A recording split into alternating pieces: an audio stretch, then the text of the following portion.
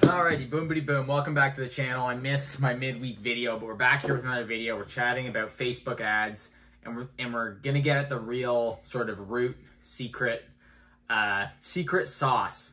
I've spent almost $1 million on Facebook ads pretty much in the last year, and I want to share with you some of the stuff I've learned. I want to unveil for you what goes on when you spend money on Facebook ads. What's the goal? Why do some people say it works? Why do some people blow up their businesses?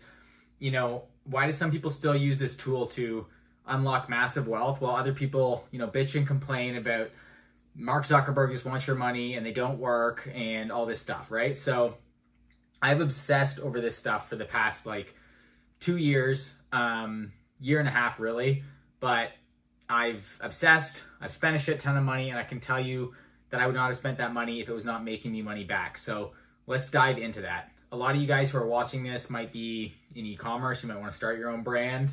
You might want to sell your own stuff, and you might want to use Facebook ads as a way to do that. So let's chat about what Facebook ads look like in 2024. And ultimately, and this hasn't really changed that much, the secret to them actually working or not working. There's two parts to this. And I'm not going to get into like direct response and marketing and the content of the ads in this. That'll have to be another video.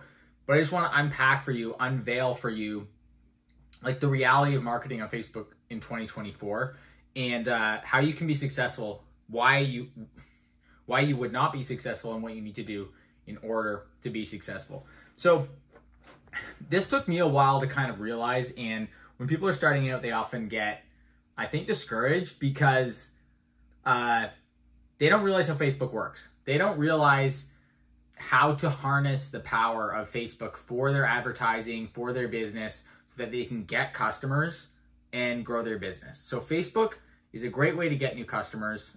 Since they rolled out the ad platform, it's been that way. It still is that way today. It's just different because it's like inflation. It's like you can't go and complain that something, you know, that a Celsius costs like $4 when a drink used to cost like $2. It's just life, right? Like, so is it more expensive? Yes, but everything's more expensive. So that's the first thing to get out of the way. But if you account for, yeah, it's just gotten more expensive, so is everything else. And other than that, it still works. So here's how you want to think about Facebook. It's a great way to grow your business. I still believe it's the best channel to grow your business on. People might disagree on that. But still a great way to grow your business, and still a great way to grow an e-commerce business. So here's the thing. In a sentence, what you need to think about Facebook as an amplifier. So the mistake happens when people think that Facebook alone is going to make them rich. They think that the ads should create for them a business. The ads don't create your business for you. The ads don't make your product better. The ads don't do any of that. They can only amplify what you have, and they can only bring people into the business model that you have. It's the business's job to make the money. It's the business's job, when you get customers, to deliver a really good result, to deliver good customer service, to deliver an amazing experience where they want to come back. That's all on you. That's not on Zuck. That is on you. And if you set that up correctly, then you don't need to stress if it costs you maybe even like $100, depending on your business. But like for e-commerce, probably more like $50. You don't need to stress if it costs you $50 to bring a new customer into your business, because you know that customer is going to stick with you for a year, 2 years, 5 years, who knows, 10 years, and maybe spend $500, $1,000, $1,500, $2,000 with you. That'll differ based off the business model. But the point is, and shout out to Professor Charlie on YouTube, because he talks about Facebook in this way, and it is helpful. You need to think about buying profitable customer journeys. It's gone are the days, like there's these little windows when it's like, oh yeah, you can get a 5 ROAS, you spend $20 and you get like 5 sales and you make $100 or whatever it is. That's not going to happen anymore. You're not going to do that. So if you go in with the mindset of thinking, oh, I should put in $20 and make like, you know, $100, $200, that's probably not going to happen. It could, but it's probably not going to happen. You need to think, can I spend $1, make $2 back and cover my costs and get a customer?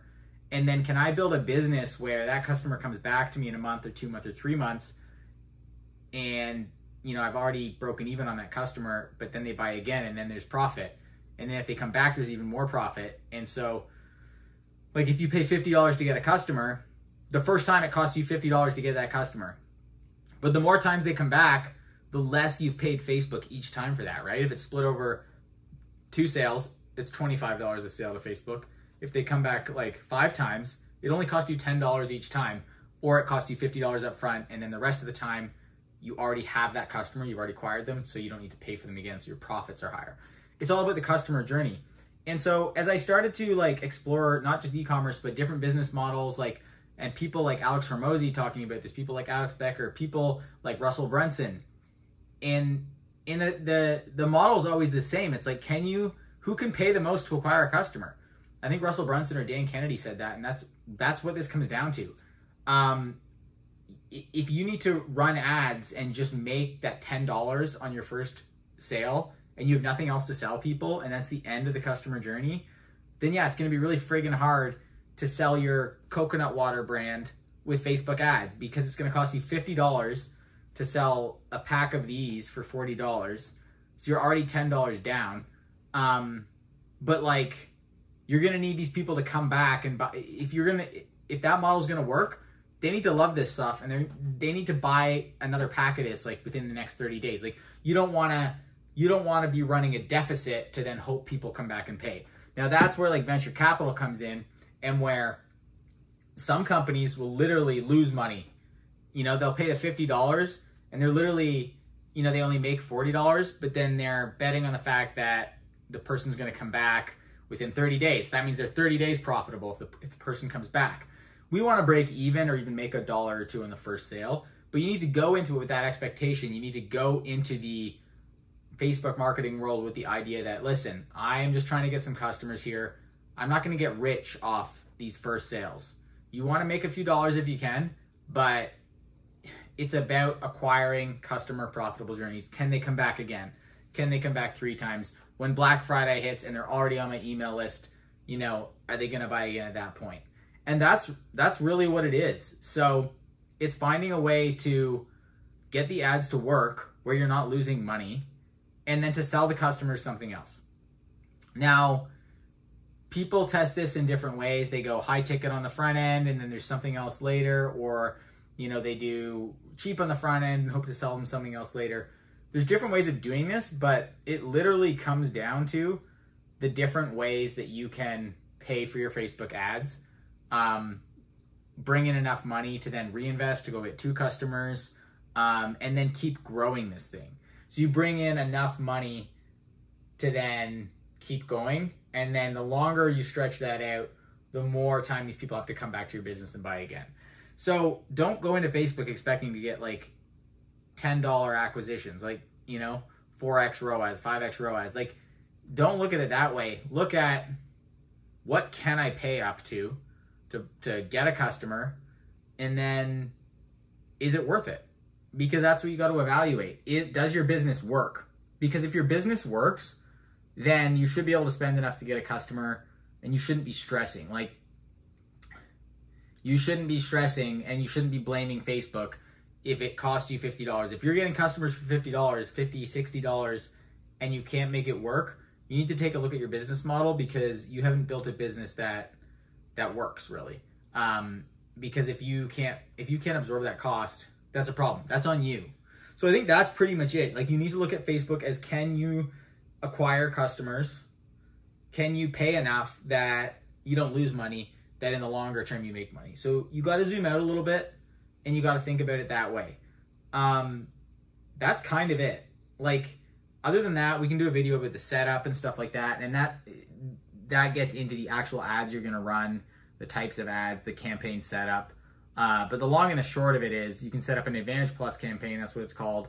You throw a few creatives, a few statics even. They don't have to be pretty. Make them in Canva. Throw them in an Advantage Plus campaign. Open targeting. And let Facebook do the work and test it from there. But if you're getting like $50 acquisitions in e-commerce, that's pretty good. If you can get them down to 40, that's obviously better, because we want to be profitable. Like, if your average order value, and it should be over $70, that's important. Like, that's another thing. This doesn't work if you're selling a $20 product. Like, you'll just lose. How are you going to pay for shipping? How are you going to, like, it doesn't work. So you want like $70 to $100 AOV. The closer you get to 100, the better it gets, and the better chance you have of actually being profitable in that first sale. You know, taking home $5, $10, $20 in the first sale, that's awesome. Then it's just a bonus after that. If you're profitable in the first sale, like that gets really cool. But the expectation you need to set is like, can I just use this to grow my business by bringing people into my ecosystem, and that knowing that 1 in 5 people come back. The more data you have, the longer you're in business, the more you can look at these numbers and say, you'll know if people are coming back. You'll know how long it takes on average someone to come back. You'll know on average how many times someone buys from you. So maybe it's like 1.2. So it's like 20% of people are going to come back. You run the numbers, you run the math on that, and you're like, okay, you start to figure out the lifetime value of your customer even over a year, and you start to say, okay, 50 sounds like a lot to pay for a customer, but I know on average I make like $100, and after I pay my other costs, it's $25 of profit per customer. So even if I break even, I know I'm going to make some money on them later, and ergo, it is worth spending money on Facebook ads. That's how you got to look at it. You got to not be afraid to spend the money, but you got to understand that you're paying a lot of money to get people into your business. It's like an investment, but it's a pretty friggin' fast investment compared to some of the stocks or whatever. So it's like, if you can put money in, get money back, even if you're breaking even at first, that's great. That's how it works. This is literally it. This is what people are doing. The people who keep spending ads, they've built a business that works, where Facebook doesn't have to be this, like, this is where the media buyers, it's kind of like they're dead. They don't matter. Like, it's the business that matters. And that's maybe the biggest takeaway. It took me so long to learn this. It's like, how do I hack Facebook ads? What's like the Facebook ad secret? And I'm telling you guys right now, it's like, aside from just learning to make creatives, which is basically making attention grabbing ads with like direct response principles and hooks and messaging, which gets into the whole branding thing and the whole product thing and the whole way you build your brand to be attractive when you make ads. Like that's all off Facebook. It's 90% off Facebook. Facebook just is the window. It's like the way to expose what you're doing, get people in, but then your business needs to do the rest of the work. It needs to sell people on your products, and it needs to have a path where you can make these, you can have profitable customer journeys. So like, you don't need to buy a Facebook ads course. This is like you can look up how to make the actual ads on YouTube or whatever. This is kind of it. You can run one campaign. You can just tweak it till you get people buying at like a break-even rate, and that's just going to be your ads. Like, this is kind of all you need to know. All you need to know is your cost of acquisition. That's actually kind of it. If no one's clicking, it's like you have a shitty ad. But if people are clicking and no one's buying, it's like, that's not Facebook's fault anymore, and that's not even your ad's fault. Like, if people are clicking through, and you have a decent click-through rate, like above 1% even, then your Facebook ads work. It's like your business doesn't work. I don't want to keep repeating myself. This sounds kind of like simple or oversimplified, but this is the whole deal. This is how you still leverage Facebook in 2024 to grow your business.